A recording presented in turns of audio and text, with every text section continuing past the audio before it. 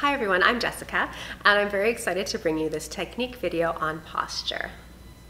So the term posture just simply refers to the position of my skeleton at any given time. So when we're talking about posture for dancing, what we want to do is we want to optimize our body alignment for movement. All right, and this is great because it has a lot of other benefits as well for your health.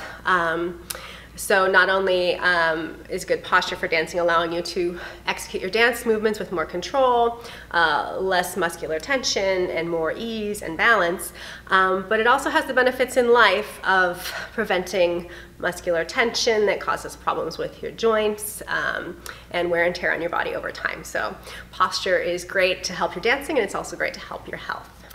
So I wanted to talk about a common misconception about posture. So a lot of times in life we're told to just stand up straight, yes? And so I think some people get the impression that the goal of having good posture is simply to make the spine as straight as possible. So that's not actually the case. So as you can see, I have a poster here showing the skeletal system. So as you can see, this here is in fact just the spine. And as you can see, it actually curves quite a bit here. So we want to maintain the natural curve of the spine, and we simply want to elongate it and have it be positioned to optimize the flexion and the freedom in our other joints. So as you can see, this guy here, he's standing up nice and straight, and he's still maintaining that little curve, slightly S-shaped through the spine.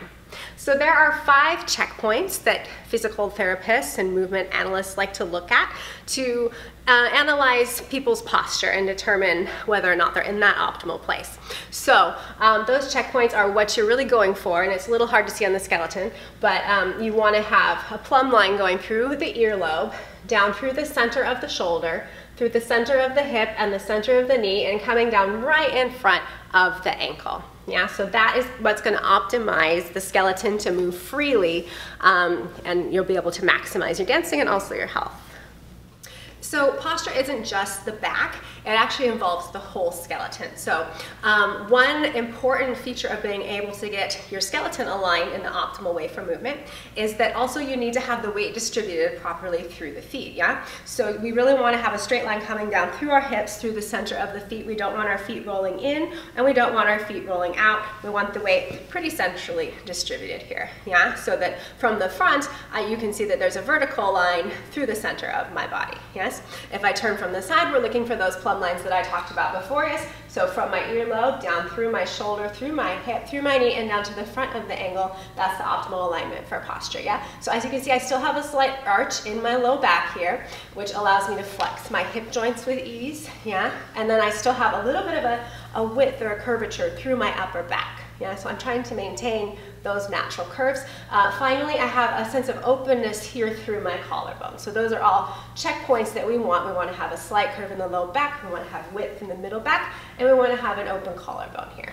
Okay? So it's really important when we're thinking about posture that we come at it from a functional movement perspective rather than a purely aesthetic perspective. So good posture also obviously has an aesthetic benefit. Dance is a very aesthetic art form, but when we're thinking about standing up straight simply to create a particular look, a lot of times we're going to be engaging the wrong muscles in the body. We're going to get tense, and we're not going to free ourselves up to move, yes? So in my case, I know in the past I've made the mistake of like kind of over-engaging my abs, and then I'm not free to move and flow. There's a lot of different varieties of that mistake. So I'm going to transition now into talking about some common mistakes that people make with posture and how we can start working on correcting those. All right, so the first postural thing that I want to talk about that can be a little bit of an issue for some people and inhibit them from maximizing their movement capability is going to be an excessively arched low back, yeah? So as you can see here, basically I have an extreme curve in my low spine. I've released my abdominals just a bit.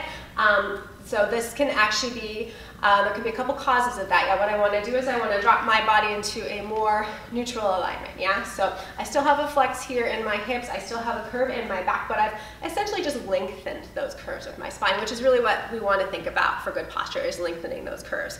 So commonly what can cause this arch in the back is a combination of weakness in the abdominal muscles as well as tightness in the hip joints. So I will be doing some exercise videos to talk about targeting those areas to help you guys with that.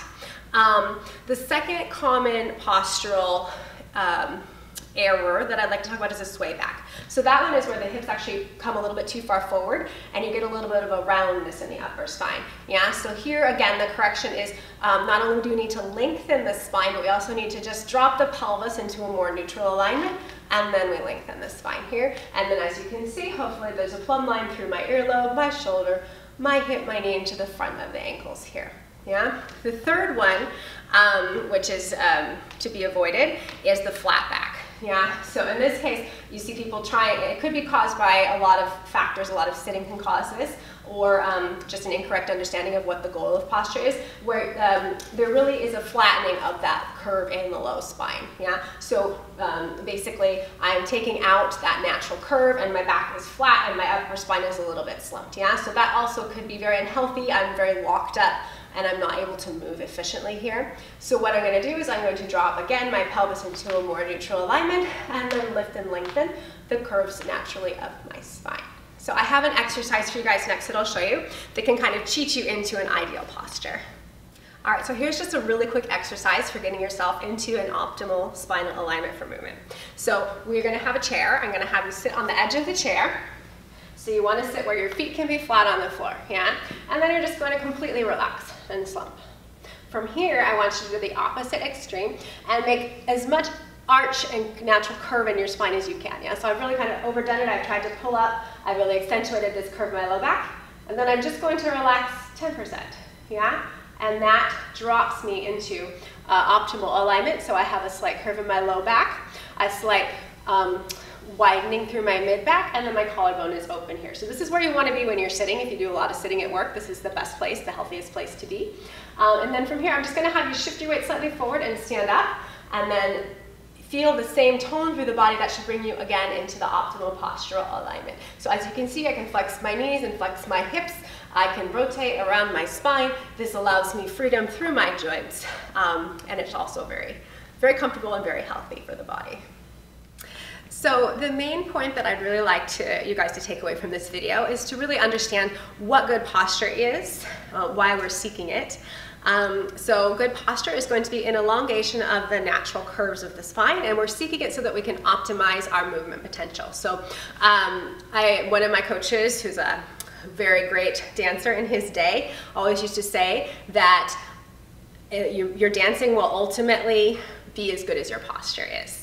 So it's very important to sort of become aware of the concept of good posture and how you can achieve it in your body, not from an aesthetic standpoint, just, oh, I've got to look like a dancer, but from a functional standpoint. How can I get my body and my joints to move in the room so that I can be the best dancer that I can be? Thank you so much for watching. I hope you enjoyed this video on posture. Please check out my dance exercise videos for some exercises that you can use to improve your own posture for your dancing.